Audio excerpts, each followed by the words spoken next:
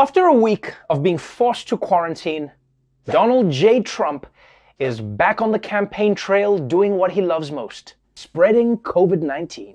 President Trump returned to the campaign trail with a rally in Sanford, Florida. It was his first rally outside the White House since getting out of the hospital. The president threw masks into the audience as he walked onto the stage. Several members of the first family were in attendance. Many of them did not wear masks, including the president himself. I went through it. Now they say I'm immune. I feel so powerful. I'll walk into that audience. I'll walk in there. I'll kiss everyone in that audience. I'll kiss the guys and the beautiful women and everybody. I'll just give you a big fat kiss. Yes, my friends, it looks like Trump has emerged from his battle with the deadly virus and it's made him horny as hell. I guess it's true what they say. A serious illness can make you realize what's most important in life.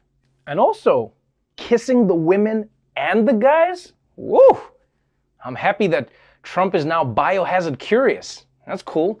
Although he may have just lost Mike Pence's votes. This is not the moral example we should be setting for those kids in cages. Also, it's insane how Trump says he'll kiss all the guys, but only the beautiful women. You ugly chicks, I'm out! I can deal with corona, but doctors say a butterface could be fatal. But hey man, good for Trump. I'm glad that he's feeling better. Although I think his recovery is going to be awful for public health. I mean, how are his supporters going to take coronavirus seriously if it can be beaten by a guy whose body is 83% chicken nuggets? The fact is, Trump's behavior sets an example for the people around him. And you can see at the rally that people are already taking corona a whole lot less seriously. Governor Ron DeSantis is being criticized for his appearance at President Trump's rally in Sanford. This is the governor of Florida, Ron DeSantis. He's at the rally that Trump is at right now, and this is his entrance. Remember me! No mask, high five in the crowd, then touching his face with the hand that he used to high five. Man, I know everyone likes to shit on Ron DeSantis for his choices, but I disagree. Of course, he's gonna high-five strangers and then snort their germs. If you're the governor of Florida, then you gotta represent Florida, baby. I mean, this just shows you how powerful Trumpism is. His supporters think that his success is their success. They're running around that rally like they got over COVID. Yeah, we're immune, baby! They're like that with everything that Trump does. Yeah, we got tax cuts, baby! No, motherfuckers, he got his tax cut. You're unemployed. Now, although Trump is feeling better, his poll numbers are still in the ICU, which is why he's launched a bold new ad campaign to convince America that his handling of the pandemic has been as successful as his own personal steroid regime. The Trump campaign now facing pushback from Dr. Anthony Fauci after lifting part of a 7-month-old soundbite from Fauci for a new ad. President Trump tackled the virus head-on, as leaders should. I can't imagine that anybody could be doing more. The president tweeting they are indeed Dr. Fauci's own words, and the president's campaign tweeting it will keep airing the ad. But Dr. Fauci tells NBC News they did this without my permission and my comments were taken out of context. Dr. Fauci wasn't talking about the president. The quote is from an interview with Fox News back in March, where he was talking about the coronavirus task force and its efforts to respond to the pandemic. I think it's really unfortunate and really disappointing that they did that. To take a completely out of context statement and put it in, which is obviously a political campaign ad, I thought was really very disappointing. What would you say if I told you I heard that the Trump campaign was actually preparing to do another ad featuring you? You know, that would be terrible. I mean, that would be outrageous if they do that. No, Dr. Fauci, what have you done? If you tell Trump not to do something, he's going to do it even more. It's what happens all the time. Whatever you do, Mr. President, please do not run your businesses while you're in office. You mean like this? No, okay, but at least don't host events during a pandemic. You mean like this? No, but whatever you do, don't wipe your boogers on the White House curtains, please. You mean like this? No, now the curtains are all green. To be honest, guys, I can't blame Trump for this. I mean, he did what he had to do. It's not like he's got many doctors dying to endorse him. It was either quote Dr. Fauci out of context or bring back this dude. The good news for Trump is that while Dr. Fauci may not be vouching for his medical expertise, Trump did get a very real endorsement from another top scientist, his son Eric. I spoke to him 3 times that next Saturday. The guy sounded 100%. It was amazing. It actually probably goes to speak to how good some of these vaccines that are being created are. And what my father's done on the vaccine front, no one could have done. No one could have done. My father literally started day one creating this vaccine. He worked to push this vaccine, and now my father just took it. And you see how well he got over it. Eric Trump talks about his dad the way little children talk about their dads. My dad invented the corona vaccine, and then he took the corona vaccine, and now he's the strongest person in the world. Oh, and clearly Eric doesn't understand how vaccines even work. They are the prevention, not the treatment. You know, it's like how a condom is a prevention for having a kid like Eric, and then leaving him at the mall as a child hoping that he wouldn't find his way home was the treatment. Although it is nice that Eric thinks so highly of his dad. I bet President Trump was probably watching this at home like, wow, that stranger is so nice. But yes, according to business casual Napoleon Dynamite, not only did Donald Trump invent the vaccine, but it's already here. And you might be thinking, wait, Trevor, I just read that Johnson & Johnson had to pause their trial because someone got a mysterious illness. Yeah, but you're just watching the wrong news. The real news is that coronavirus has been handled. I mean, you heard what Dr. Fauci didn't say. And here's the truth, people. If the President of the United States, with his team of 60 doctors and a hospital in his house and access to unreleased drugs can beat this virus, then clearly anyone can do it. Now, who wants a kiss? Come on, come get it. Peru, the country best known for its adorable living piñatas. Like most of the world, the South American nation has been in lockdown for coronavirus. But this week, it reopened its biggest attraction for one lucky guy. Patience has paid off for a Japanese tourist who refused to let the pandemic ruin his trip of a lifetime. Jesse Katamaya wanted to end his journey around the world at Machu Picchu, the ancient mountain citadel in Peru. But he arrived in March. That was just as the country's COVID lockdown started. So Jesse did something cool. He rented a room. He studied yoga. He taught boxing to local kids and just waited. Word got around, and on Sunday, Jesse was granted special access to Machu Picchu as the only visitor in 7 months to be there before he headed home to Japan. Whether or not you care about Machu Picchu, this story is inspiring. Because this guy had a goal during COVID, and he waited long enough to make it happen. We can all learn a lesson from that.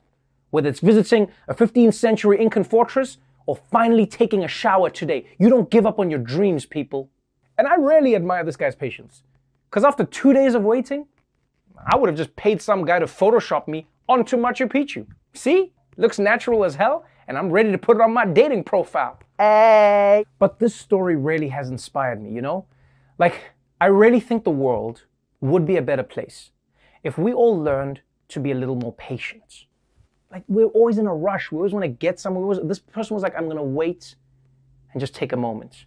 Which is why, before we move on to our next story, I would like us to just sit together quietly with our own thoughts for just a minute. Get a clock up here and we can just chill.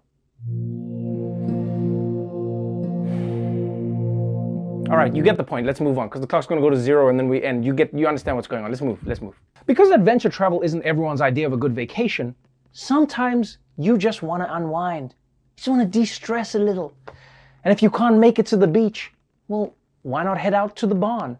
Well, people aren't getting in the hugs they used to before the pandemic. So if you need a hug, there's this. There is a Dutch practice called cow hugging, where people literally hug cows for hours. The BBC says the cow's warmer body temperature, slower heartbeat, and mammoth size can make hugging an incredibly soothing experience. And during the pandemic, cow hugging has apparently become a lot more popular. Cow hugging? What a wonderful idea for humans. And I'm sure the cows appreciate this too. I mean, for centuries, we've just been milking them. It's about time we added some foreplay. It's also great because anyone can do it. You can just go to a farm and hug a cow. And if a regular cow isn't available, well, you can always hug your mama. No, but jokes aside, don't hug your mom. It's a COVID risk. Seriously though, cow hugging does sound pretty sweet. But you have to be careful though. Because you don't want to be in a McDonald's in a few years from now going, don't look now, but my ex is in that Big Mac. This is so awkward. Oh my God. Also, do you think about how confusing this is from the cow's perspective? Right? One day, humans are coming over to kill you, and then the next day, we're coming over to hug? The cow must be like, look, man, either chop me up or put a ring on it, but enough with the mind games. And finally, some good news for people who love soap operas. Even social distancing rules can't stop your stories from getting hot and steamy. We know the pandemic and social distancing, they aren't stopping the romance on the set of one CBS soap opera. Take a look. That sounds like me laughing. That is a mannequin on the set of The Bold and Beautiful. Normally, actor Lawrence St. Victor would be intimate with his love interest, Zoe, but Zoe was actually replaced by the mannequin. It's just one way the production is following COVID-safe rules. It is kind of funny, right? You see, you can make out with a mannequin. Take that, security guards at the Westfield Mall. Turns out I was just ahead of my time. But can I just say, on a personal level, I'm just so proud of that mannequin. I mean, last week, I saw her working at the Gap, and now she's on TV. That's what makes this country so great. If you're a mannequin who believes in hard work, you can end up as a soap star, or even as a White House advisor. But what I love most about this story is that apparently not having a kiss in the show just wasn't an option for them. Yeah. I mean, they could have just written around the kiss, but the producers were like, yo, there are 2 million horny grandmas watching this show. He's taking his shirt off and kissing something. But while things are starting to get worse again, the crazy thing is, the Trump administration is pretending that the crisis is over. Not only is the super spreader in chief running around the country breathing on everyone in a MAGA hat, but Rudy Giuliani, Trump's top lawyer and White House Halloween decoration, actually told a rally the other day that, quote, people don't die of this disease anymore. Which is easy for him to say. I mean, he's been dead for 12 years. None of this is surprising anymore. Trump and his people have been in denial about this virus from the beginning, or at least in public, they've been in denial. Because now we're finding out that while the rest of us were still preparing for a normal year of movies and haircuts, Trump's rich friends were getting a heads up about what was really about to happen.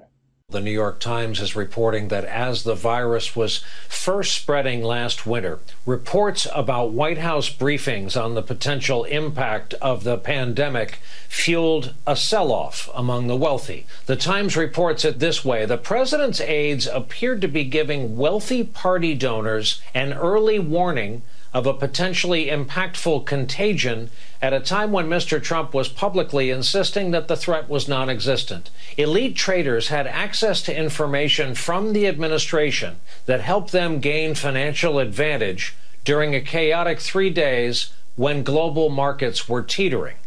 Wow. That is really disgusting. And it just goes to show you that if you want the real scoop on what's really going on, you have to pay attention to what Wall Street billionaires are doing. If the government says everything is fine, but everyone on Wall Street starts building spaceships, well, then you might need to get your ass to another planet. And now, I know some of you might think that this is unfair. Oh, the billionaires got the information that everyone else could have used as well. But guys, clearly you don't understand trickle-down economics. You see, the wealthiest 1%, they get preferential treatments. And then the rest of America gets valuable jobs in the nursing and grave digging industries. The system works.